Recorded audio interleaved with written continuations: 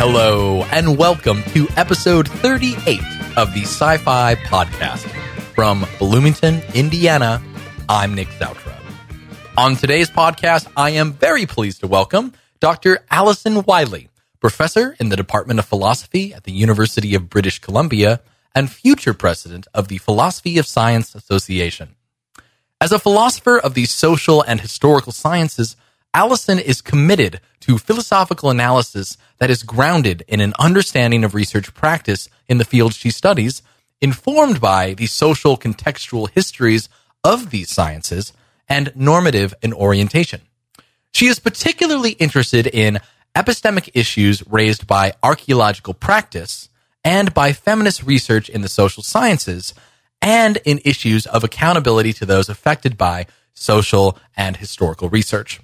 These three areas overlap with and inform one another, reinforcing her appreciation of the need for philosophical analysis of research practice that transgresses traditional boundaries between epistemology and value theory, and between philosophical, historical, and social cultural science studies. And thus, without further ado, let's bring in Alison.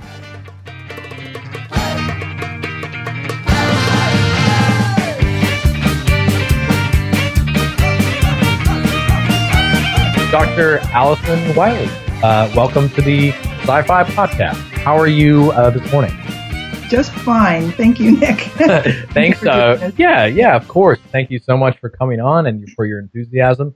And yeah, thank you for taking the time to do another interview. I know you've had some good chats with some other folks. Is that the case? Yeah, a couple. There are some published interviews, and then the Dewey lecture is always somewhat autobiographical. And I did one of those for the Pacific APA last spring. Okay. So great. Lots of me out there. Great. Well, hopefully this will be, we'll cover, I imagine, maybe some ground from those, but maybe something new will emerge. Yeah. Mm-hmm. Great. And where are we? Where am I speaking to you from, or where are you calling us from? I'm in Vancouver in my office at UBC. I moved up here to UBC just last fall. I've been nominated for a Canada Research Chair. Wow, congratulations. Which was the,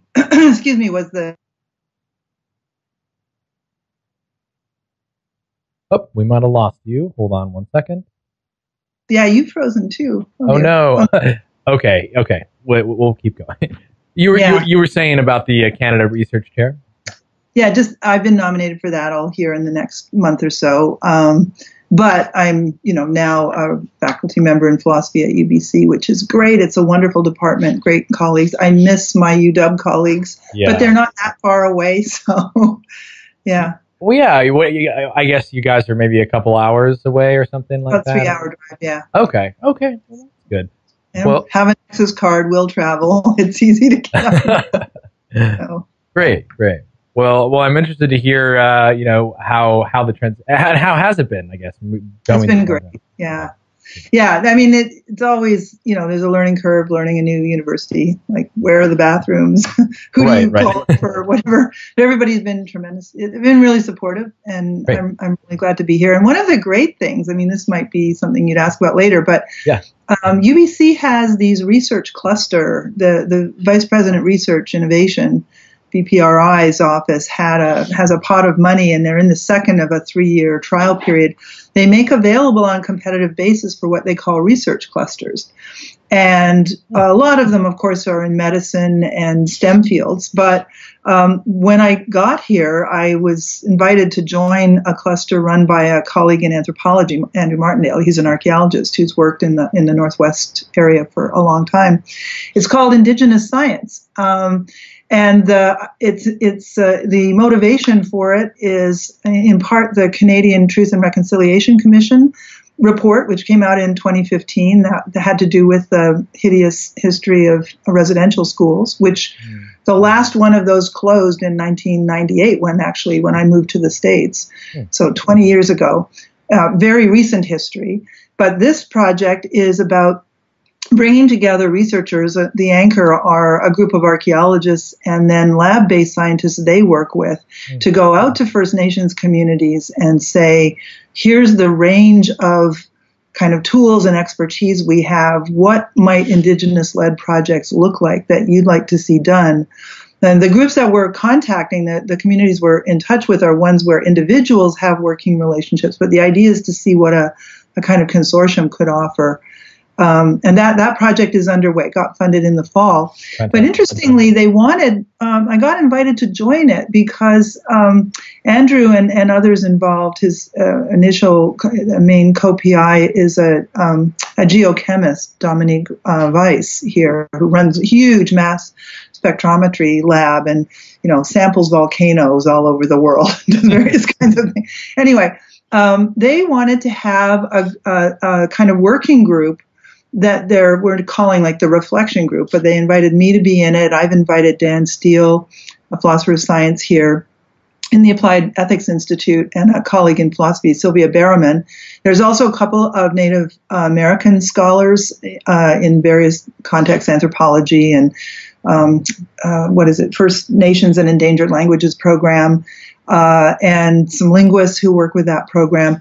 That our mandate is to kind of observe and monitor and reflect on the language of reflection, how the process is going, what assumptions are being disrupted, where the blockages are, what makes for good practice. I have an interest in analyzing memorandum of agreement and understanding and how those get formulated and when they're used, among other things. So that's a project that just was happening when I got here. And it's been so exciting to be involved in it. It's a collaborative project. So rather than write about collaborative practice, thinking about what difference collaboration makes, which I've published a few things recently in the last 5 or so years about that, I'm now trying to figure out how to actually be a collaborator in one of these projects. So anyway,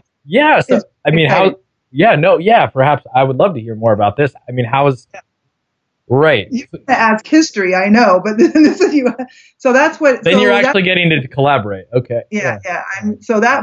I knew there was a really great group of archaeologists here all of whom have worked in collaboration in the region.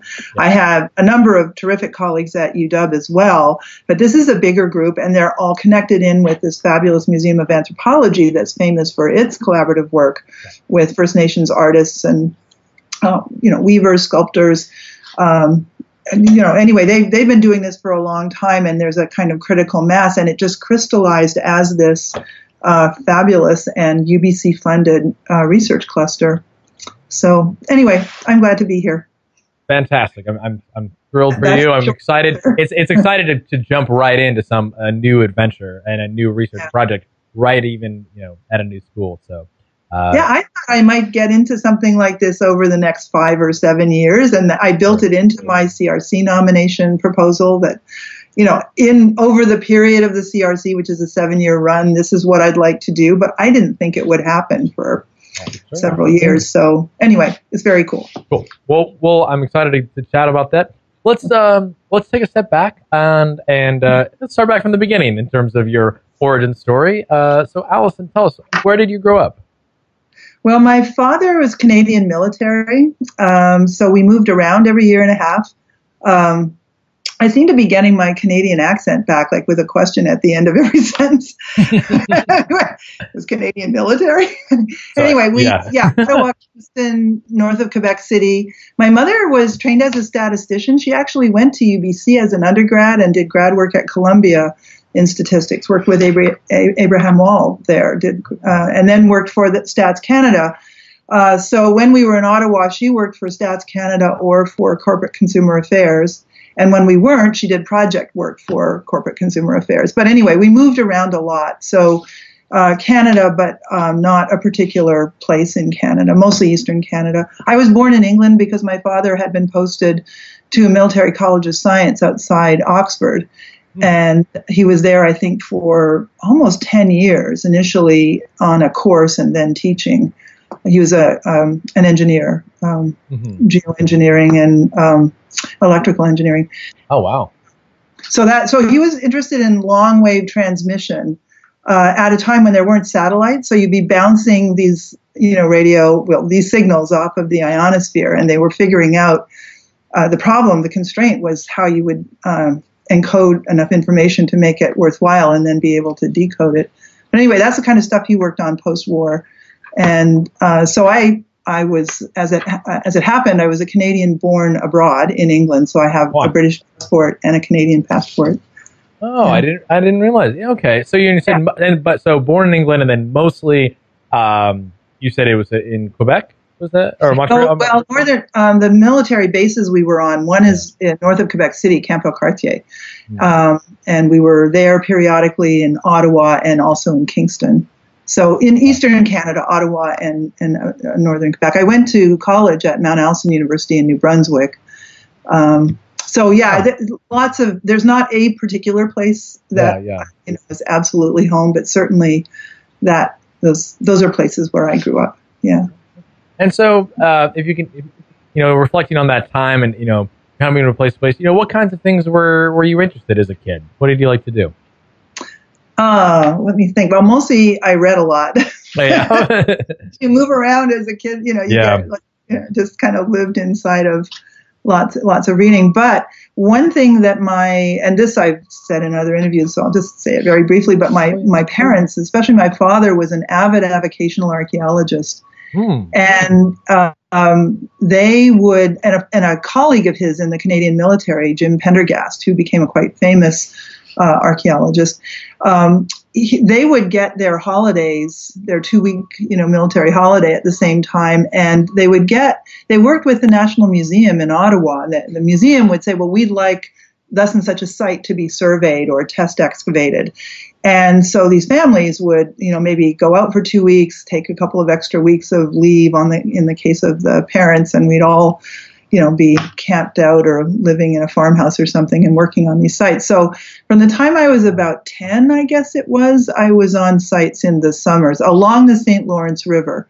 So these were Algonquin and Huron, Iroquoian sites and Huron sites. Yeah. And mostly, I think, immediate pre-contact and contact period sites. But the thing is that was a formative experience. But I didn't love it at the time. I thought it. What do you think? What was that experience like for you? Yeah. I thought it was pretty hideous as a kid. Everybody I knew got to go to camp and learn how to canoe, and I had to dig holes in the ground, like hold stadia rods for these military engineers when they surveyed. They would put us on, they often to test the limits, the exterior boundaries of sites, they'd put us on a pit. The kids would get to dig an excavation pit where they thought it was sterile, where they didn't expect to find any cultural material. And almost invariably, we found cultural material, and we'd get booted off that pit. And then, Wow. So in revenge, we would go through the back dirt from the grown-ups excavations and see what we could find that they missed. Anyway, but that was what it meant was that I had, by the time I was looking for a summer job as an undergraduate, I had several years of field experience. And Jim Pendergast by that time had retired and was, he took an early retirement, and he worked for the National Museum as I think, associate director. So when I was applying for summer jobs, I applied to Air Canada to be a temporary stewardess. Apparently, I was too tall. They have height restrictions. I wasn't aware of that.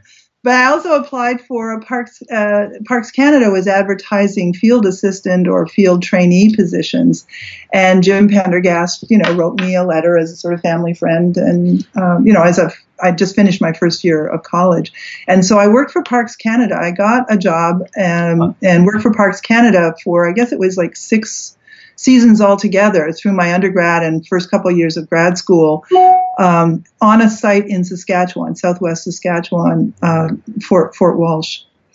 And so there I really, I had some field skills, but that's really where I learned to do archaeology and really came to have a passion for it. Yes. So while you were working at Parks, as a Parks, did you serve as an archaeologist, or were you assisting in some ways? Like what kinds of things did you actually do? It was field work, and I don't remember the titles, but initially we were a very small crew. So the director, this guy Jim Cesenti, had been hired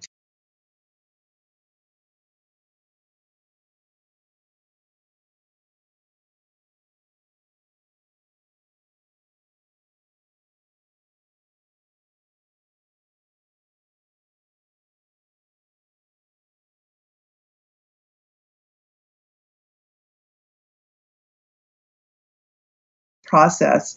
And I think all of us we had some local, like the sons and daughters of local ranchers who were hired as field crew, but we all did a lot of excavation. I did a lot of one summer I spent excavating privies, toilets of different kinds, which are a fabulous archaeological resource, I have to say. They were 100 years old at the time, but because people tend not to mess with the stratigraphy.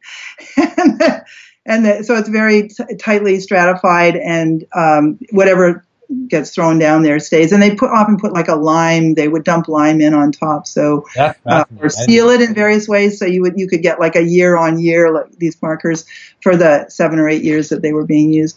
I did a lot of excavation. I also really I was pretty good, I think, at the time doing stratigraphic profiles and plan views. So I did a lot of mapping and in-field recording kinds of stuff. And then the last summer I was there, I was kind of frustrated. And I know the supervisor, this guy Jim Cesenti, was frustrated by the fact that Parks Canada really just wanted us to look at the fort, which had been rebuilt by the RCMP. As a horse training and breeding station. And so it was based, it was their vision of what this 19th century fort looked like that they rebuilt. And Parks Canada has now and was then opening it for a visitor center and a place you could go to see this historic fort. So they really mostly just wanted us to document where the original buildings had actually stood and recover artifacts that they could use in their displays and things of that nature. We kept trying to expand our remit. So we did a surface survey and testing of features on a civilian town site next to the fort. And we're told, as I remember, and I was pretty far down the food chain, so I don't know if this was accurate, but we're pretty sternly told that it was not our business to be documenting any civilian anything. We were supposed to be just looking at the fort. But the other thing was that there was massive Native American First Nations presence in the region. Yeah. Sitting Bull and I think 5,000 Sioux moved north before their confrontation with Custer and requested asylum from the Queen, Queen Victoria, and the negotiation ultimately had them go back, and the rest is history. Little Bighorn happened after that. There was at least one other large group of Plains Native Americans who came up. But then all the ones in what became Canadian territory were, being displaced. And this was one of the main places where treaties, for better or worse, were being negotiated. The buffalo herds, the reason the fort was there was because there had been a lot of whiskey trading, and it was one of the main transshipment trading places for lots of independent traders who were taking buffalo hides out. They would take them down the Mississippi to St. Louis, and then they'd be tanned and used. I think a lot were used for leather, like industrial belts, leather belts for machinery. Okay. Hides were used for. But anyway, so in the period that the fort was there, from like the 68 or so into the mid-1870s, the buffalo herds were basically hunted out. The Northwest Mounted Police had been sent in to control the whiskey trade. But ultimately, a lot of what they did was settle treaties, or that was a context where treaties were negotiated. So there was a big Native American presence in the Cypress Hills around the fort. In the last year I worked at the site, I'd written a proposal to do a walkover survey of the park property to document, especially to document First Nations presence.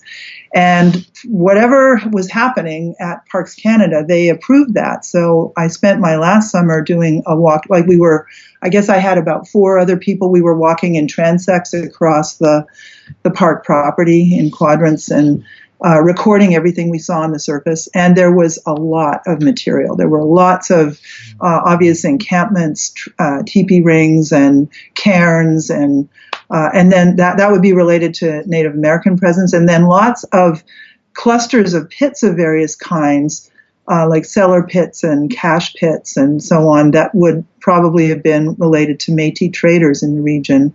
And at least one site that we thought, much by its location and its orientation and its structure, would have been pre-contact evidence of Native American presence in the hills before. So that's the kind of work I did. Okay. Yeah. And so it looks like at some point you're doing archaeology, but you started to become interested in the philosophical issues that arose or that were going on at the time, or were they? I mean, was this something that you kind of came to sort of understand and then study, or how did you get into the philosophical issues as they related to archaeological practice? Well, there wasn't any archaeology being taught at Mount A, the college, the little undergraduate college I went to in New Brunswick, Mount Allison University in Sackville, New Brunswick. And I was drawn to philosophy. So from the time I got to college, I was taking philosophy. I mean, it seemed like every class I was in, like history, I was interested in history of ideas, or literature, I was interested essentially in kind of conceptual analysis. So I ended up, gravitating to philosophy. And the philosophy, and so that was my first, the first year I was there. What would that have been, 72, 73? And then that summer, 73, is when I first worked at Fort Walsh. And the instructor of my introductory course was Paul Bogart, who's was just then maybe just finished his degree, had just got got a job at Mount A. He's a philosopher of chemistry. And so in the second year, I took his year-long, back in the day, history and philosophy of science class. And he encouraged us to think about the philosophical literature we were reading in terms of a concrete example of philosophical issues in a particular science. So for me, that was archaeology. But I was already aware that archaeologists were debating philosophical issues, and they were drawing on philosophy of science literature. And that was partly because this supervisor, Jim Cesenti from the University of Arizona, he assigned us a reading list before we went into the field. And it wasn't just Northwest Mounted Police history or archaeology of the region. It was a set of philosophy articles or archaeology articles about explanation in archaeology, confirmation. And it was some of the counterpart philosophy, so that everyone writing at the time, these new archaeologists, were citing largely Carl Hempel. Yeah. And I was also assigned, Hempel on explanation, Hempel on, hypothetico-deductive models of confirmation. So the connection with philosophy was there from the beginning. I mean, not from when I was in the field, on family summer breaks, but certainly from the time I started working semi-professionally as a field assistant in Fort Walsh. And what I learned was that at the time, archaeologists were having this great writhing debate about what kind of science they are, whether they're a science, what kind of science, what it means to do archaeology scientifically. And it was the luck of then having this wonderful course with Paul Bogart, where we were reading all those same authors, Kuhn and Hansen, Hempel, some Lakatos, the whole, and many of them, or some of them anyway, ones that archaeologists were citing. So I was aware of this literature that was emerging at the intersection, where philosophers were engaging philosophy of science and drawing in some philosophers of science. So Marilee Salmon and Wes Salmon, when they were at the University of Arizona, some of the people who trained my field supervisor got in touch with them and said, we want to know from you how to think about these philosophical issues that are being debated in archaeology. And, Marilee and Wes had, long-standing connection with those archaeologists. Marilee published the first monograph on philosophy of science and archaeology. So anyway, the short answer is really from the beginning. The connections were already being made, and I had the luck of being in the field working with an archaeologist who was all over that literature and very interested in those issues. And I had great philosophy of science as an undergrad. Wow. So how do you think you being in the field really either impacted your then interest in the philosophy? Well, one thing it did was what I've worked on since most intensively. My dissertation was on positivism and the new archaeology, so it was broader than this. But the focal issues that I've been interested in continuously are models of evidential reasoning. And the archaeologist, when I finished my dissertation, I pointed to what I saw as, or in the dissertation, I pointed to a tension between these hard-edged positivist philosophy of science ideals and what archaeologists were actually doing in practice. So the new archaeologist, the sort of programmatic claim, not wrapped up in philosophy speak, was that archaeologists should be doing more than just collecting and describing the contents of the archaeological record. They needed to be have goals of explanation, and they should be law-governed explanations. And to do that, they shouldn't just be like gathering data and then speculatively, telling just so stories. They should be testing those as hypotheses, problem-oriented hypothesis testing. It turns out this kind of contrast actually had been articulated in the early 20th century, like 1908, 1917, in that period. There was already a call in papers with titles like The Real New Archaeology, amazingly enough. We're saying, look, we have to move beyond antiquarian practice. We need to do problem-oriented research that really will contribute an understanding of the human past of broader significance than just curious things. So that I was interested in that line of debate. But when the new archaeology, but I pointed to a tension that actually the goal of going beyond the observables and wanting to understand underlying cultural processes, antecedent events and contexts, and especially to understand them in explanatory terms, was not well captured by the positivism that the new archaeologists were invoking, at least the particular models they were invoking. It was better captured, I thought, by the kind of scientific realism that, my thesis supervisor was Ram Hare, that was being articulated at the time by Dick Boyd and Ram Hare and J.J.C. Smart and people like that. That the goal of science isn't to save the phenomena, but rather to understand the underlying, often but not necessarily unobservable processes. So my dissertation said there's a sort of tension between what archaeologists want programmatically and what they do in practice, which is really model building, not law-like hypothesis testing, and the philosophical motivational uses of philosophy that they were invoking. What I've done since. As soon as my dissertation was done, that tension really broke out in a major debate within archaeology, in which critics of the positivism were post-processualists, they were called, drew a lot on continental sources actually, but also on Kuhn and philosophers of science who were arguing the case for recognizing the theory-latenness of data as evidence. And that literature got invoked, but it tended to push those who were critical of the positivist new archaeology to a position of very strong social constructionism, a very strong relativism. So starting in I finished the 1980s? Yeah, 81 is when I finished. My degree date is 82. I think the degree was conferred in January 82.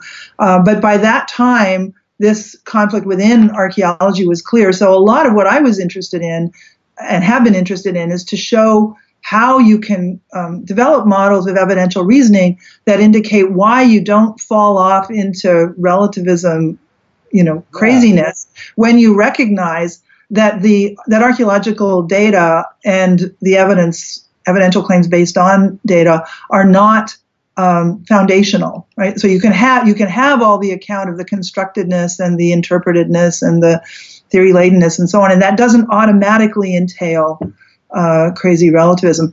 So most recently, I've been working with an archaeologist at Reading University in the UK, Bob Chapman. We've done a collection of essays, material evidence, mostly archaeologists contributing on what they see as evidential best practices. And then a little book that we wrote together, Evidential Reasoning in Archaeology, where it sort of draws in earlier work of mine, but then reframes it in terms of a series of case studies. And I was using Toulmin schemas to represent very simply evidential reasoning as the claims that arise from practical arguments anchored in various kinds of data or observational claims. But the action is in the mediating warrants. And the mediating warrants are by no means just made up or arbitrary or conventions. They are themselves substantive empirical claims very often. So like John Norton on induction, or I just happened to read Jim Woodward's revisiting of the Woodward-Bogan on data and evidence, whatever. There's a whole section in that paper just made my heart sing. I mean, I'd read it a long time ago, but I was rereading it, and there's a whole section on how central they see, or Woodward sees, the role of these mediating background knowledge. And that's been the core of my account of evidential reasoning. Wow. Okay. So yeah, that was influenced by the question was, how's my work been inflected by the field work?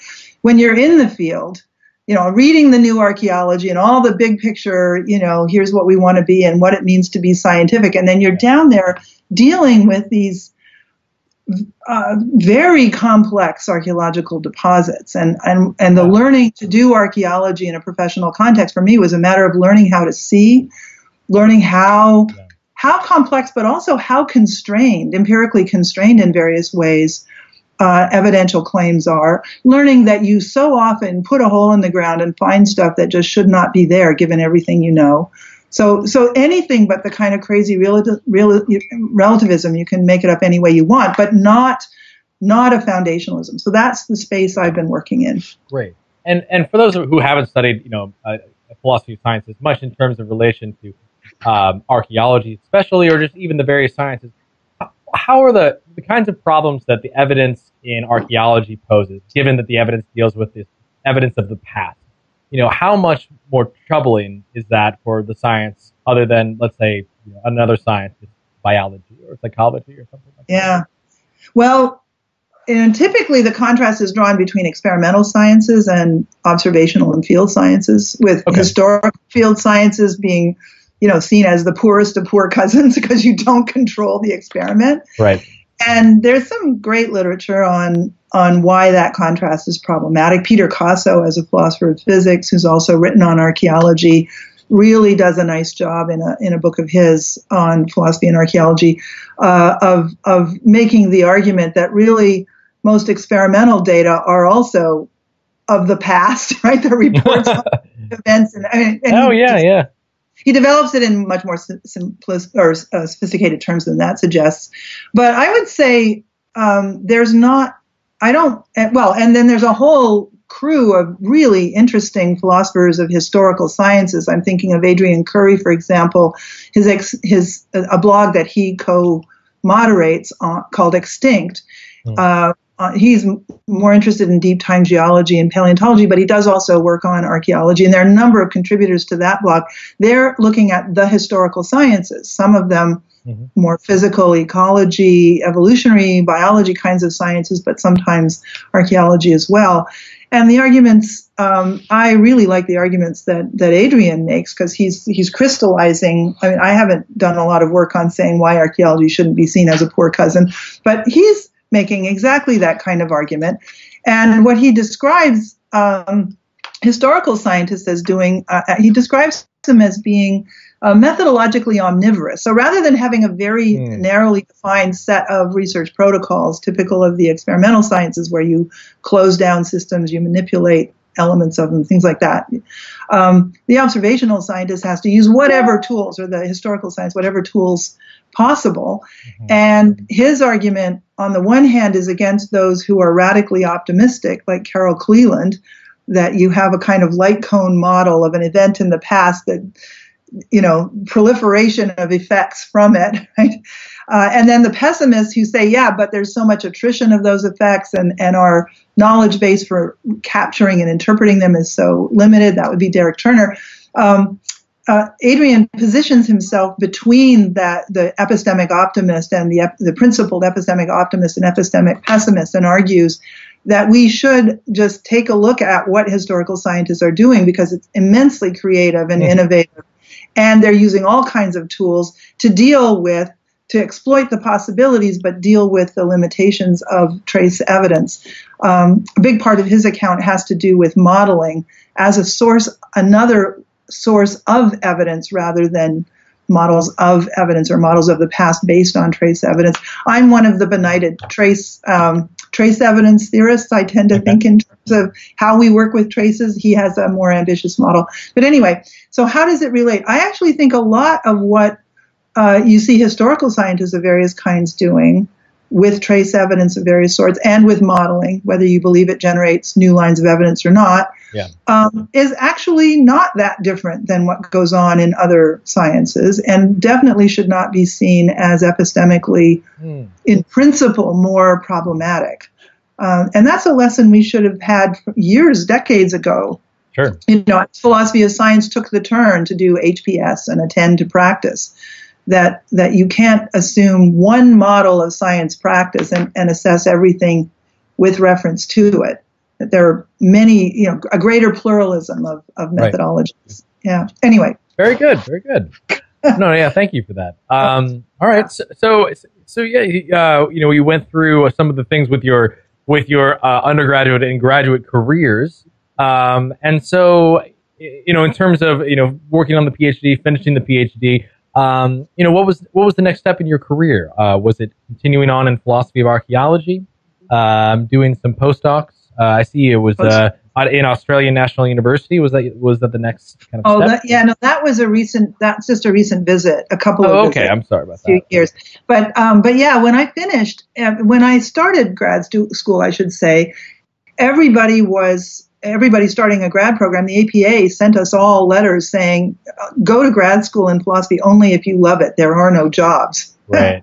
So that was like the trough of the job market, big hiring with expansion in the 60s. And then by the time I was going to grad school in the late 70s, jobs were drying up or had dried up. Sure. And so I did it because I loved it and thought it was interesting. And by the time I finished, we were still in that trough. I mean, every cohort, it's the worst, right? It's the worst ever. But even then, even the early 80s, you're saying they were at least pretty forthcoming about it. Like, that's not looking good. Yeah.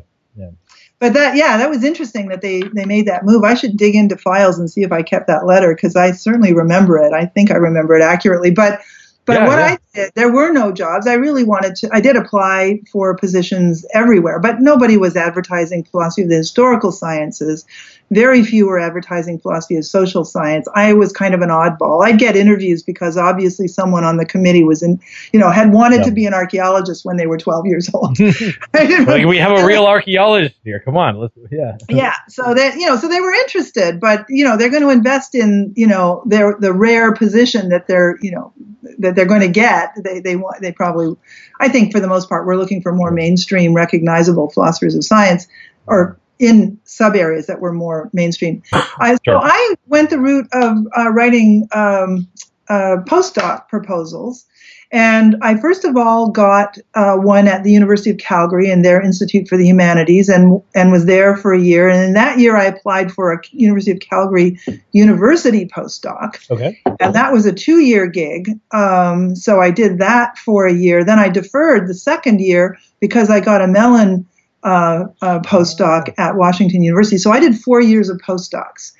And for me, where being philosophy and archaeology was kind of a liability because it's such an oddball little subspecialty, for these interdisciplinary, my impression is, of course, I never got feedback on this from the panels, but my impression is that having a foot, being really interdisciplinary and having a foot in these two different fields was actually a strength of the proposals I was writing for these postdoc panels.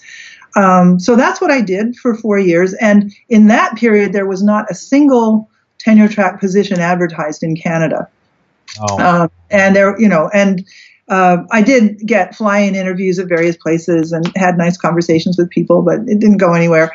And then the fourth year as a postdoc, would be my fifth year out. I got interviewed at a couple for the first time, there were a few positions advertised in Canada. And I got one in philosophy of science at Western, which was absolutely the most exciting place I could have gone because of its tremendous strengths in philosophy of science. Yeah. So that's how, and then that was a regular job. And I have to say, if it's possible to get postdocs, I think it's a wonderful way to go because I got to be in these departments at WashU and at Calgary as no longer as a grad student, as a colleague. So I was sort of on the other side of the table in the sense in terms of got invited to department meetings and got to understand a bit how departments were run from the point of view of faculty, but I wasn't a permanent member. Yeah. So nobody had a fight about whether to have me or not, in perpetuity, right? And I didn't have a lot of service work and I got to really focus. I was teaching always one course a term or a semester, which was a great way to build teaching experience, and I got to focus on my research. And in Calgary, there was Marcia Hannon in philosophy, originally a philosopher of science and of law who worked on evidence, and Jane Kelly, an archaeologist, very prominent archaeologist, Mesoamerican Southwest archaeologist. They were writing a book together on methodology in the archaeology of and philosophy of archaeology. Methodology of archaeology and the philosophy methodology of science, something like that. And so there was a freestanding and autonomous archaeology department there. So for me, it wasn't just kind of bridging to when I could get a real job. It was absolutely instrumental in broadening my horizons about philosophy of science and archaeology, and a kind of professionalization process that I really appreciated. Well, it sounds like you really. Sounds like a really fortunate experience, such that there was a community directly related to your, specialty discipline, or your particular discipline, which is not always the case with postdocs, I can imagine. Yeah. In a university that had these postdoc opportunities.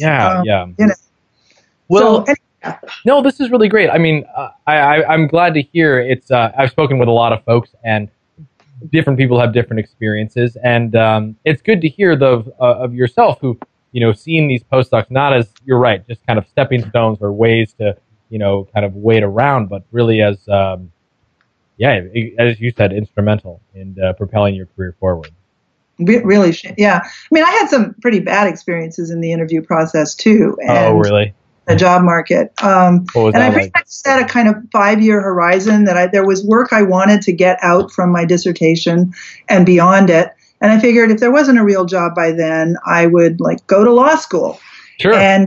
Some of the kind of nasty game playing and back in the day, people were not at all discreet about what their prejudices were, And so I, get interviews or, be considered for a job, and there'd be a member of the committee that was quite clear, no women need apply, right? Or if you're not doing philosophy of physics, you're not a philosopher of science. I mean, those are the cleaned up versions of some of the crap I saw. And I thought, I can do worse than, going to law school and kicking ass on equity issues. There were enough really good experiences and people who were wonderful mentors and cohorts of people I met, when we were all on the job market looking at these big bulletin boards posting who had interviews. Some people had their sharp elbows out and were really nasty and competitive, but a lot of people, we were all in the same boat. And I got to know folks in that process who are dear friends and long-term colleagues. So it wasn't all dire, but there were some pretty astonishingly candid, some people were astonishingly candid in expressing their prejudices and not at all shy about doing really explicit discrimination. So I feel fortunate that despite that, I did find a place in the profession.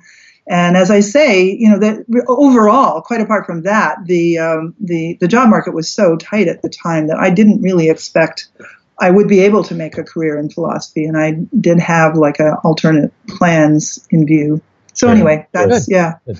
And so, and how important was it for you to sort of, you mentioned like really looking around Canada for a position. I mean, was that really kind of the ultimate goal, was to find a position kind of in the hometown, or not necessarily hometown, or was this just where you were looking at first? And well, not having a hometown.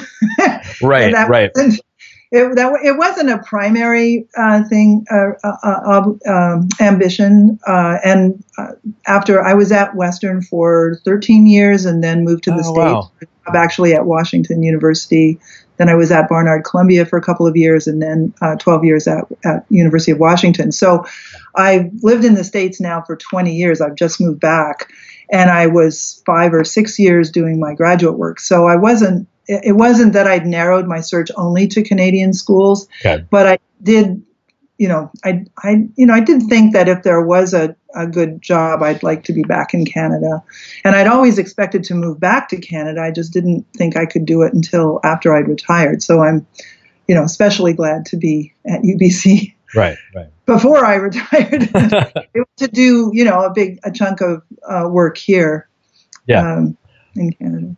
So I in looking on your page and having seen some of your work, you've published and have written in a number of great areas. I mean, one more general philosophy of science, philosophy of archaeology, as we've begun to discuss. It looks like research ethics, feminist philosophy, as well as equity issues. And so, I guess in terms of maybe sort of your early career, which projects were you working on, or would you care to share something about how your research trajectory developed, and what kinds of things were you working on? Whoa. Well, let me see.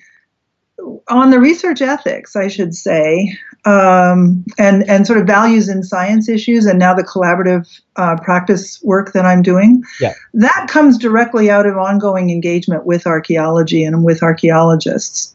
In the early 90s, I was visiting at Berkeley. I spent 2 years as a visiting fellow in the archaeology program there.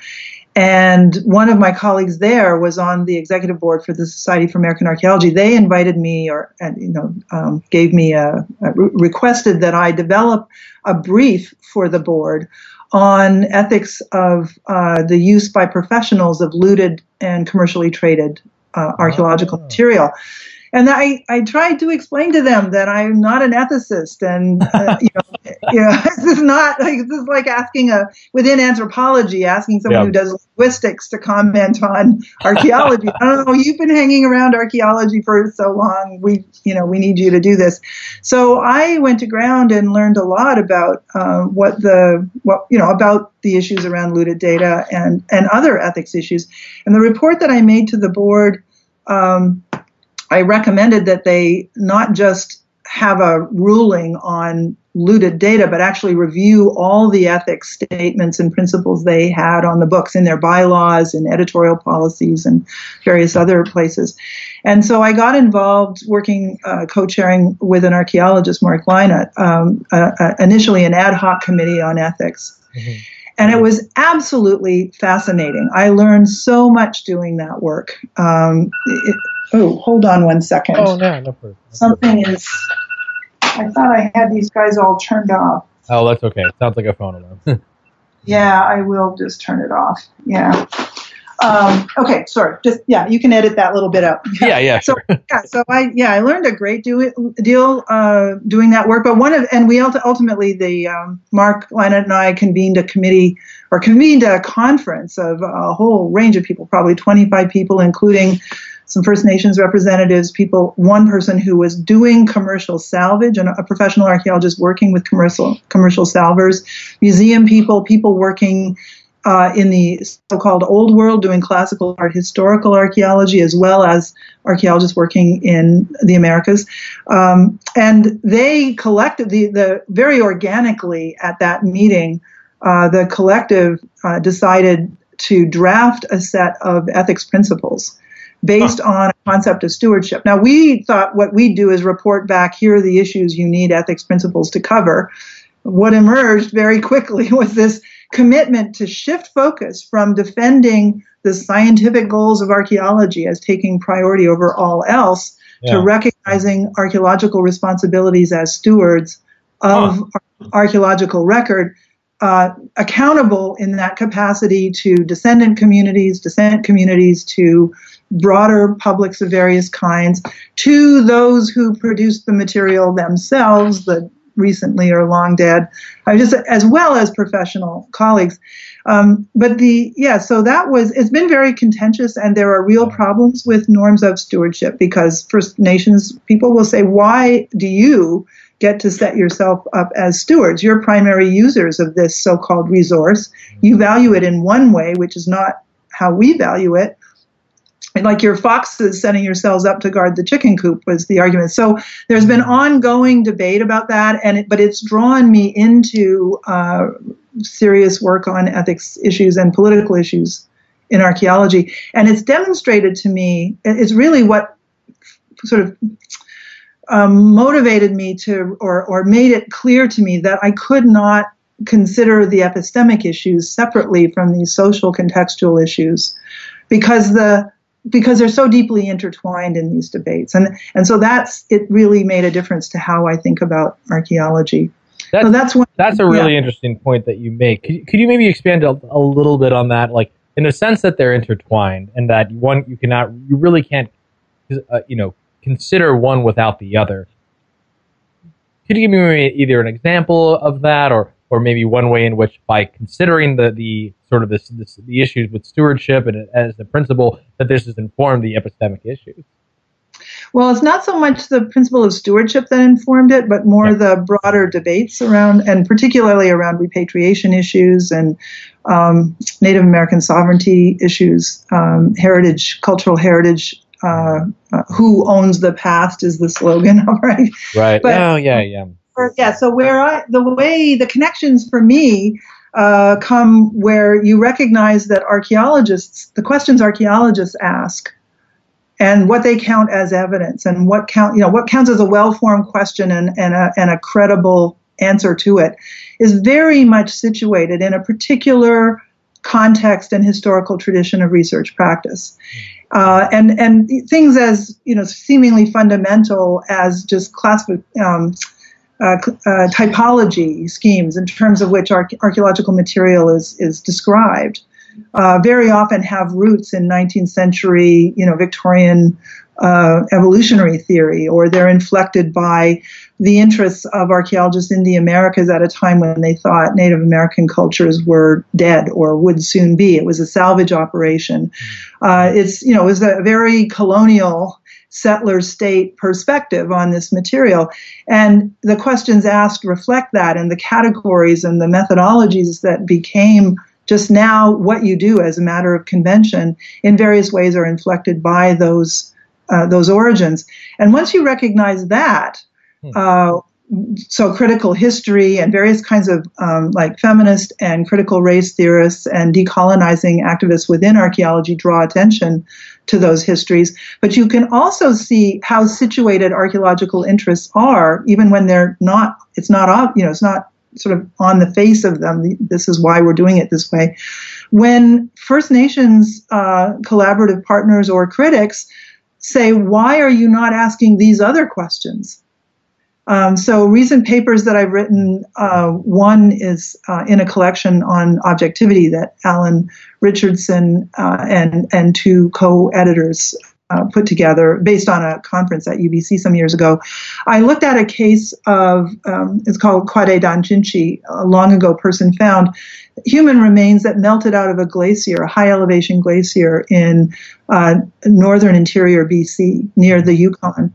And in that case, it's in Champagne territory. They had a land management agreement. So they were in the driver's seat working with museum and archaeology and provincial representatives of various kinds. They approved they called for bids on work to be done on this guy who was fast frozen.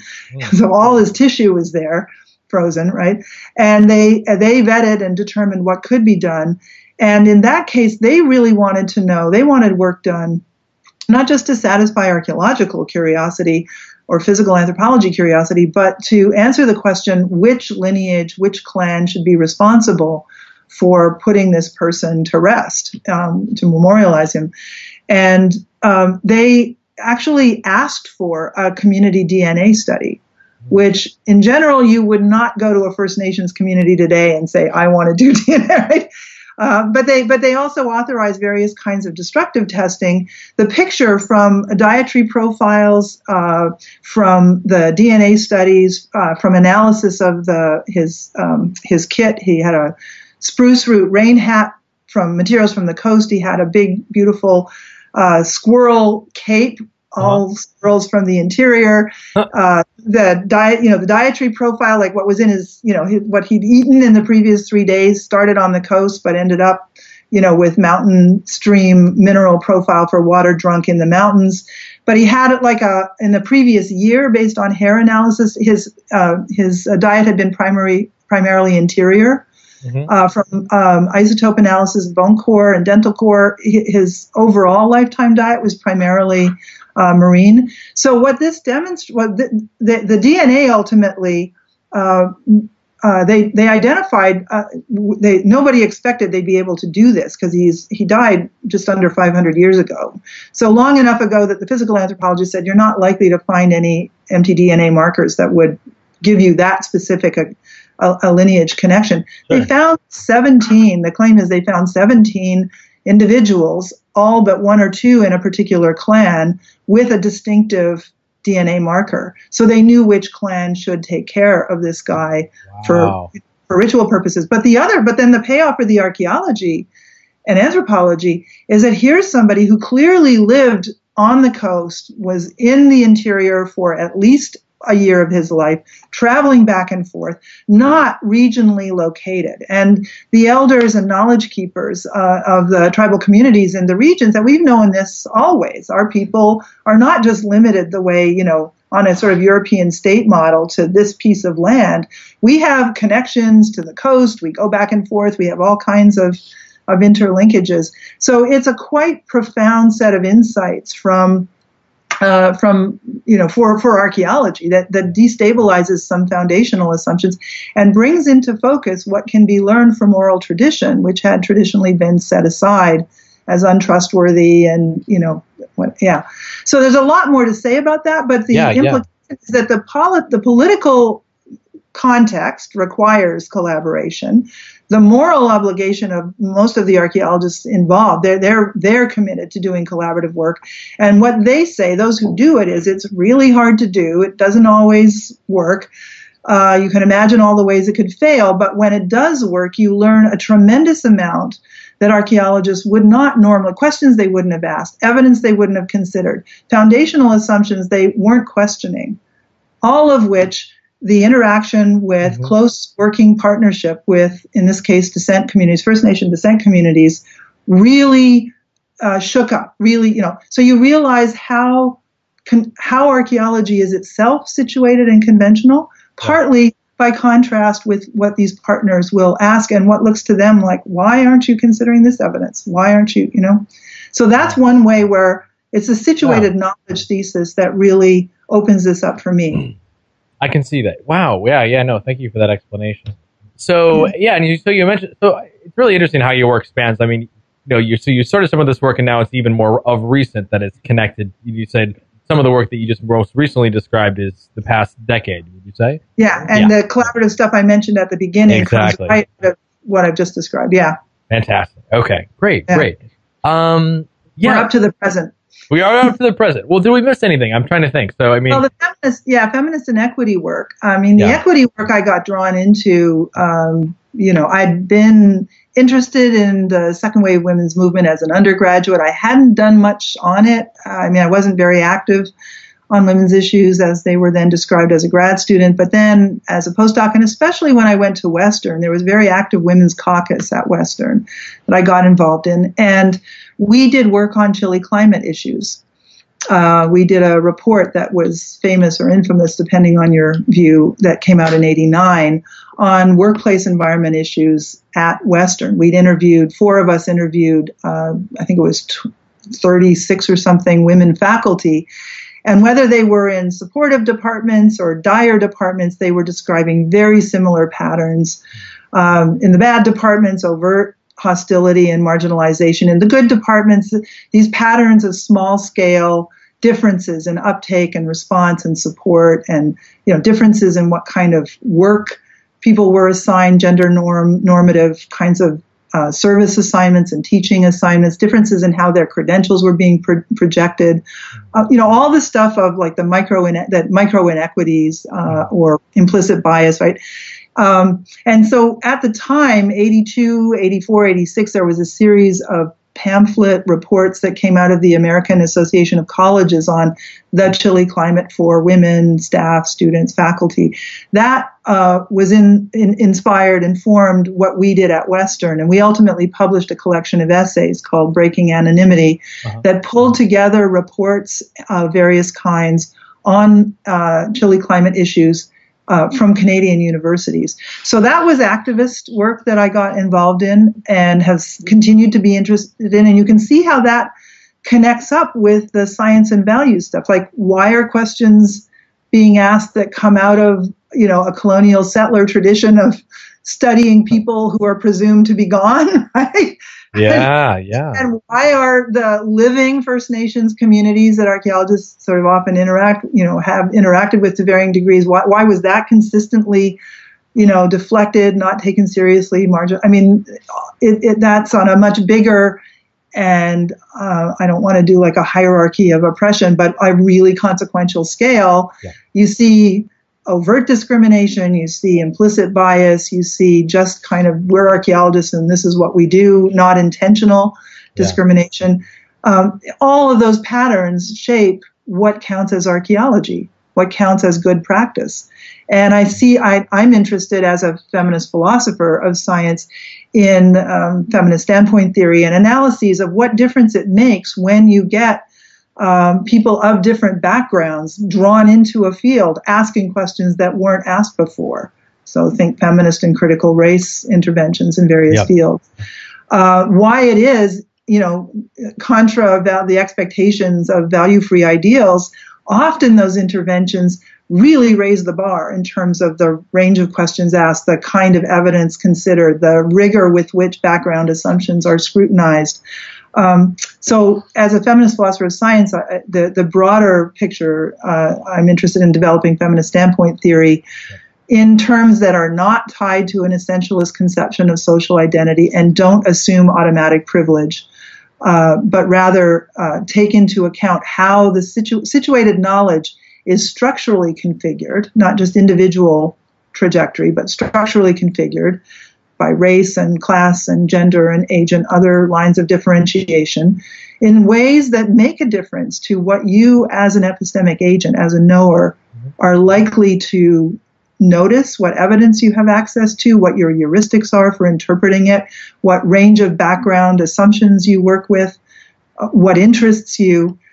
So that's a kind of convergence of that rooted in activist engagement, of a feminist kind of trajectory of thinking about philosophical issues, philosophy of science issues, how that connects with oddly with this work I've done forever on evidence. Stream, how is archaeology a science? So I see that you've mentioned on your website that you're anticipating to completing a book on this topic titled Standpoint Matters. Is that right? Yeah. I've published a number of papers and I have lectures I've read around over maybe 10 or 15 years. So I have quite a lot of material, some of which is out there. And what I'm thinking through now, because as I do work on collaborative practice and do work with Bob Chapman on evidential reasoning, archaeology as a trading zone, situated knowledge in that context, critical reflexive practice in archaeology, it kind of shifts how I think about the Standpoint Project. So it hasn't, I had material I'm sure I could have put together for a book a while back, but it keeps evolving. And so I need to put it together. Probably what I'll do, I have a number of case study based papers and lectures on feminist arguments about feminist methodology dating to the 90s and 2000s, which there's interesting updating to do on that. Feminist work in primatology, feminist gender research in archaeology, the work on Chile climate, grassroots equity research, again, feminist, it mobilizes the resources of feminist standpoints to do that work. And so what I want to do is put together a book that incorporates those case studies and develops the analysis of how we could think about standpoint theory in sensible, non-essentialist, girls know best terms. Sure. Not that your position in a particular social identity doesn't, or hierarchy of identities doesn't automatically make everything you know or believe more credible. That's the kind of essentialism, kind of epistemic identity politics that I don't think a standpoint theorist has to take on or embrace. So that's I have in the APA presidential address I did in 2012, the Pacific Division. That's an overview of how I understand standpoint theory to have taken shape, what its central mission is, and how we should reconceptualize it. That would be juxtaposed with these case studies, with a final chapter that pulls in these broader lessons I'm learning from collaborative practice, where standpoints are mobilized not, in more complex ways, very similar to feminist arguments, but not specifically feminist. Okay. That's the project. So this is an ongoing project, and yeah, as you mentioned, we're caught up to the present in terms of your number of projects you've had, and so now your particular positions of a university. So you were in. You spent much of your time at Washington University. Is that correct? Or University of Washington? University of Washington is where I just recently come from. Yeah. Okay. And how was your time there? What was your experience like? It was great. Yeah. It's a terrific university, and a really lovely department. It's what I really liked about the department, really valued about it. The department in the last, most of the time I was there, but especially the last few years, is that everybody in that department, whether they're doing history of philosophy or ethics or philosophy of science or M&E, everybody has an interest in philosophy engaged. They have an interest in philosophy as it might be relevant to issues in the larger world, and in drawing on engagement with practice in the larger world as in informing philosophy. So it's a very unique, shouldn't say it's very unique, but a very strong positive feature of that department is that commitment shared by everyone. And to varying degrees, it affects what kind of work they do. But it was, I don't know another department that has that clearly a shared pragmatist commitment to engagement, but backed by a commitment to doing really rigorous philosophy in somewhat traditional terms. So that was great. Yeah.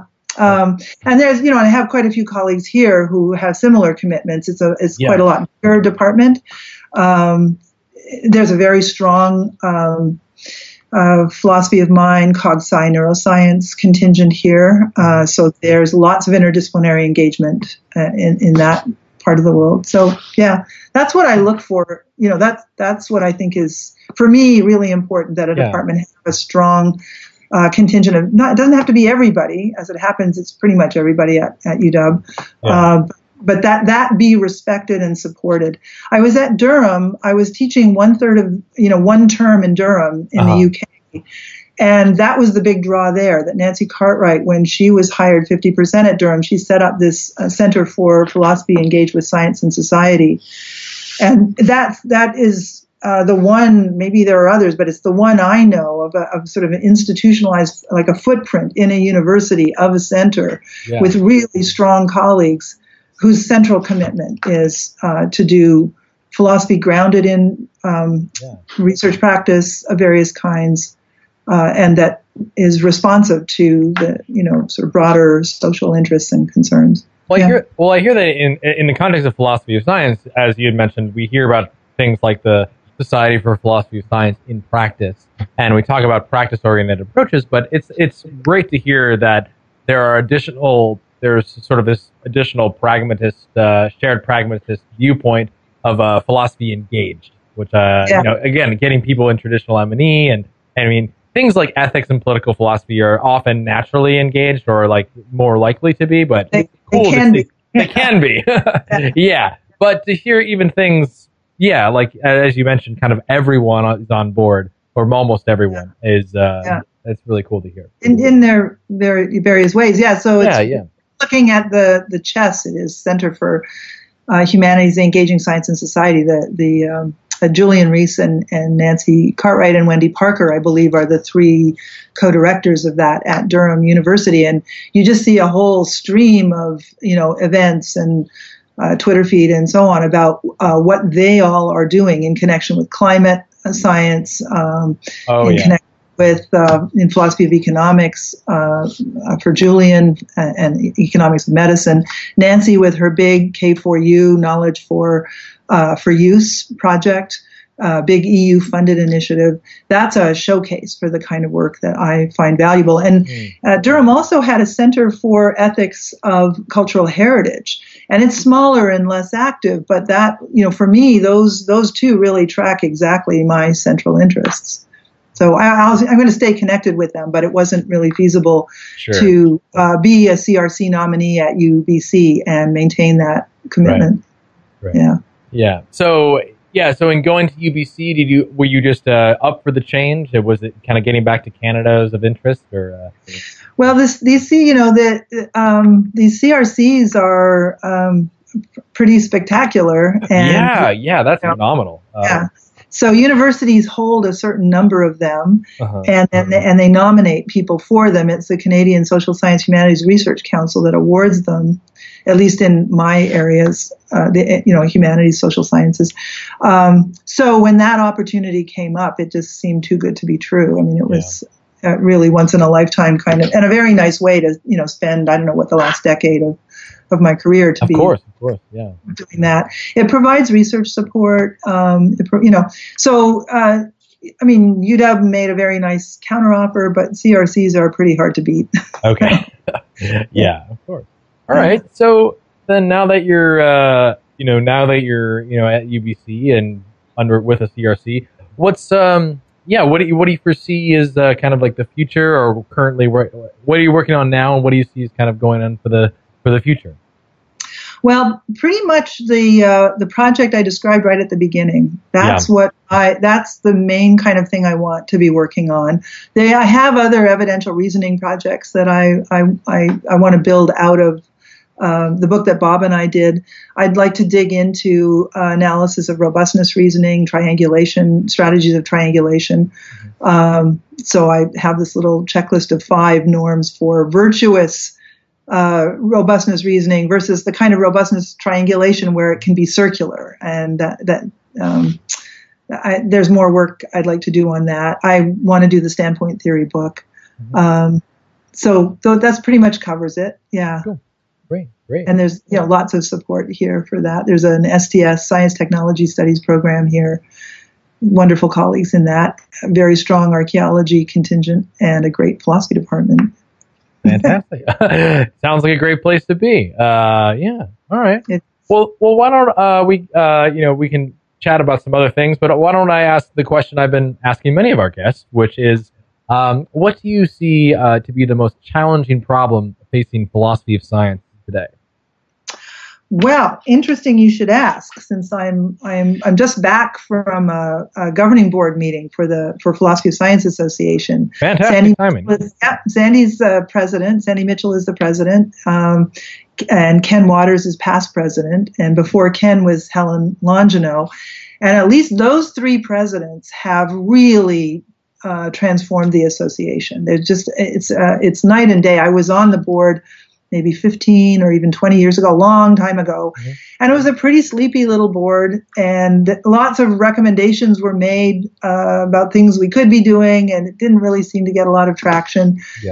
So to get back on to be elected, I'm currently vice president. My term will start next January as president. It's just like night and day. It's amazing how energetic and how exciting that. So the board is now meeting every year rather than just at the biennial meetings. There's a lot of email traffic. There are a lot of initiatives spinning up.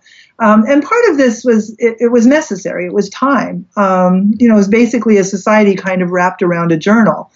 That's not going to be sustainable, because journals, most people in the PSA can get the journal from their library. They're not joining the society just to get the journal. But, so it's partly of necessity, but also there's a vision of what the PSA could be.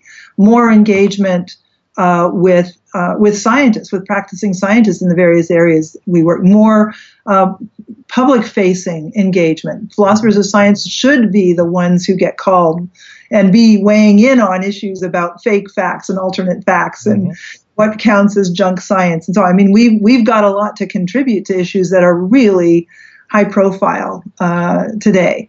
Some journalists, might have philosophy background and they know a few philosophers and they do get in touch. But I think initiatives that started happening under Helen, developed by Ken and very much by Sandy, are to really kind of build our public outreach in various ways.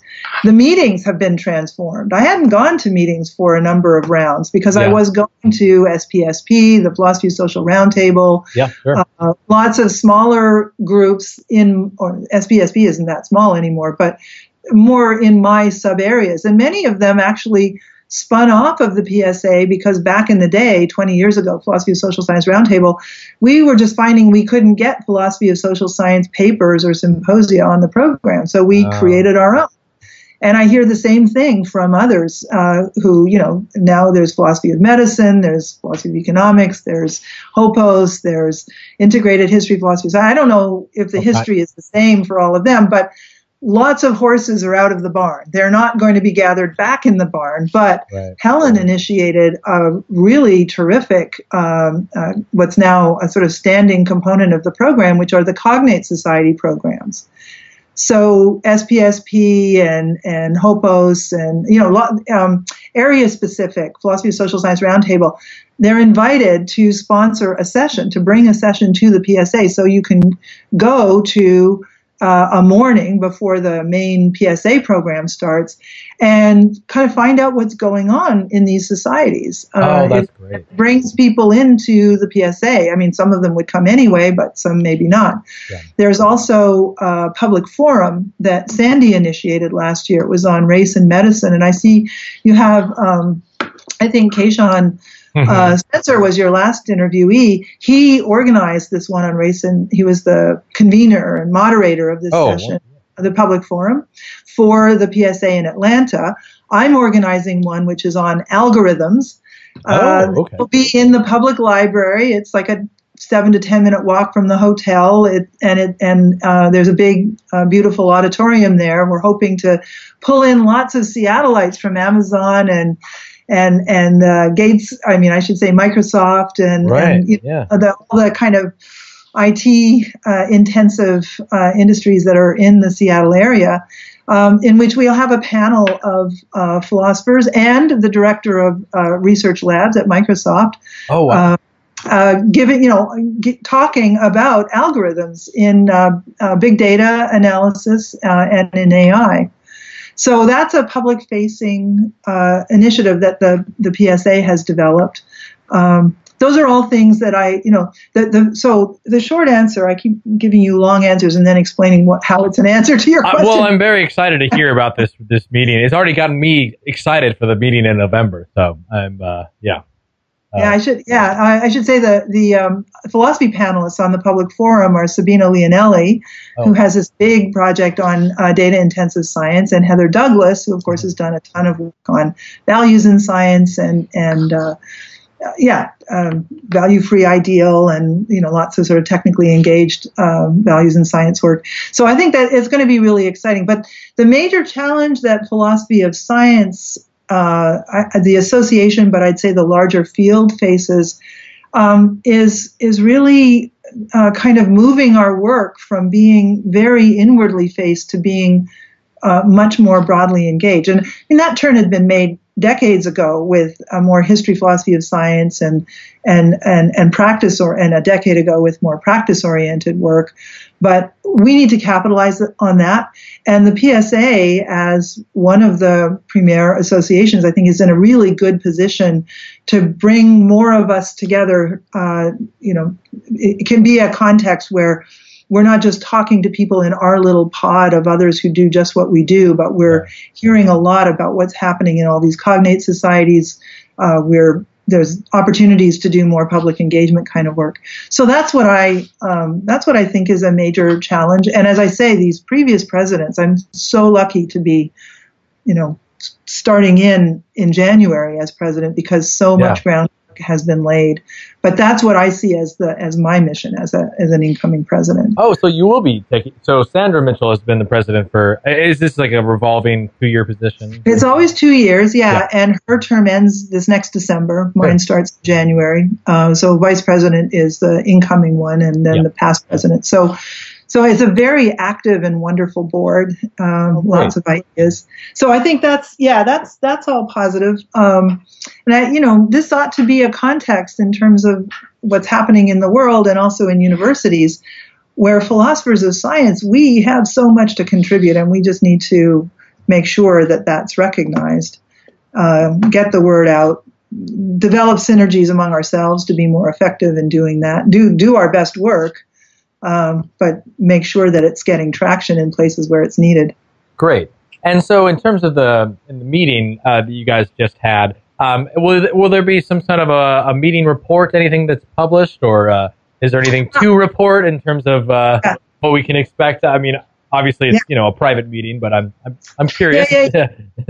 Well, actually, one of the big things as an association that the previous presidents have been doing that I want to do more of is really take stock of our communication with members. Now, Sandy did a president's letter shortly after she came in as president a year ago. She will be doing another such letter shortly. And so that's one way. They'll be reporting on all the committees that we've got. An enormously ambitious committee structure at the moment, and some of which is online, but she was outlining it and inviting people to volunteer themselves in that letter that she did, her president's letter. And so that's one place where you'll get news of what we're doing. But also, I mean, there are kind of nitty-gritty governance kinds of things. For example, the conference organizing had always been handled by the History of Science Society.